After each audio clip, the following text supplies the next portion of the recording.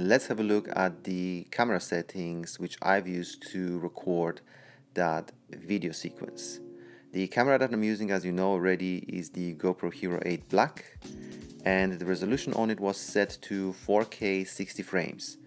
4K to get the best image quality and 60 frames to allow great slow motion.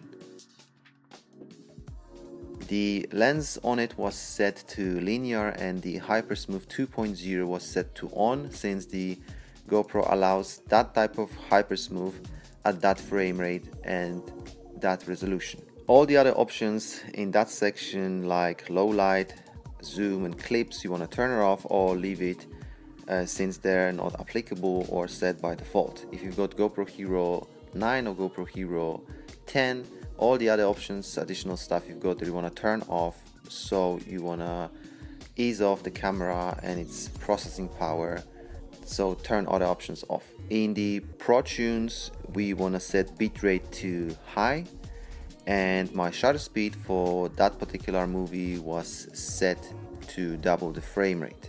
So if I was shooting at 60 frames per second, the shutter speed was 1/120, and we are doubling that shutter speed in regards to frame rate to get the most natural motion blur. Next setting is the EVA compensation, and as you can see, it's not applicable, so we cannot change that. And my white balance was set to 4500 kelvins.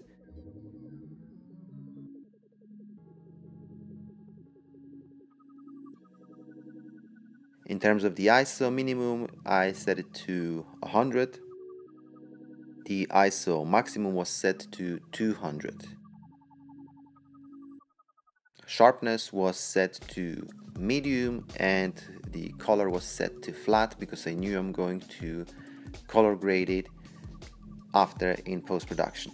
Now in terms of the raw audio and wind, I set the raw audio to low and wind was set to auto, but that doesn't really matter because I wasn't sourcing that audio track from the GoPro. Those are all the settings, and I'm just gonna add here, if I wanted to add super slow motion, I would have to change my resolution and frames per second, which would be 2.7K at 120 frames. Once you change that on GoPro Hero 8 Black, your lens would be locked to wide, so that would change. Hypersmooth will stay on,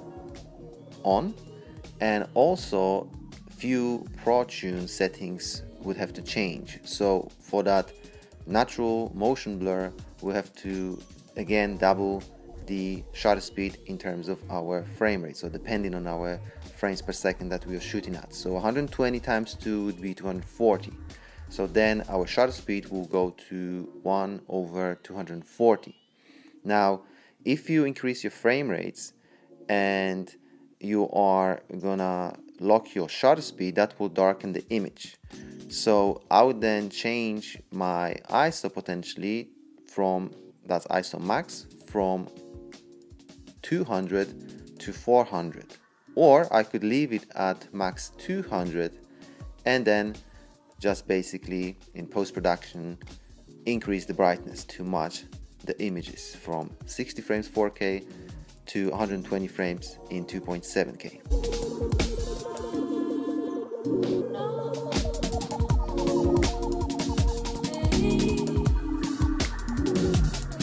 I need to add here that also I've been using the variable ND filter on my GoPro for this particular project, and that is the ND22 ND1000.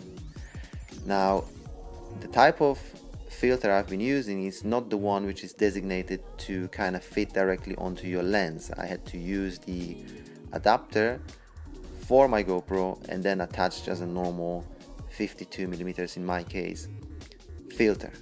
And very important thing which you need to remember when you lock in your shutter speed on the GoPro and when you're shooting in a low light, and especially when you add in on top of that a ND filter or circular polarizer filter which will darken the image also, is that your hyper smooth stabilization will be affected, because in order for that digital stabilization on the GoPro to work perfectly fine, GoPro needs a lot of light, and if there isn't a substantial amount of light, your footage will start to struggle, will become shaky. So then what you could do, if you want to use an ND filter, you could turn off your hyper smooth and add a gimbal to your basically gear. So sit the GoPro on an additional gimbal with the hyper smooth off.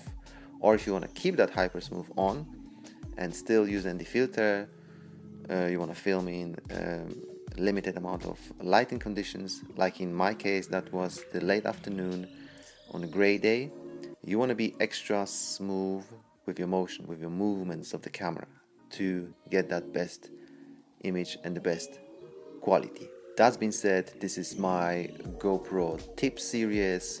I am LASOM Studios. As always, remember, be inspired, be creative, and be active. I'll see you soon. On to the next one.